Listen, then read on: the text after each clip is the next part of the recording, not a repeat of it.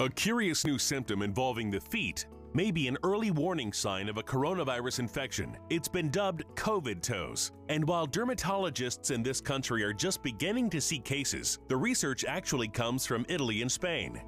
Over in those countries, they found some of the adolescents and teenagers were popping up with these little blood blisters that were itchy or sometimes painful, and then days later they were developing some of the respiratory symptoms, but they haven't really published anything formally yet.